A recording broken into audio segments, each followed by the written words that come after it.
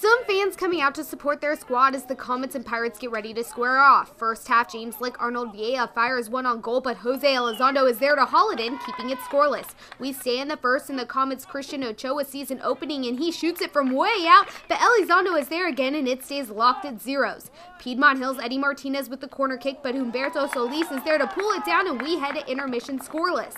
In the second half, Jose Buenfil looking for the first score of the game, and he gets it just past the keeper, 1-0 Comets. The Pirates looking to tie things up. Edgar Hernandez gets a great look, but Solis is there to make the unbelievable diving save, and James Lick wins it with the final of 1-0.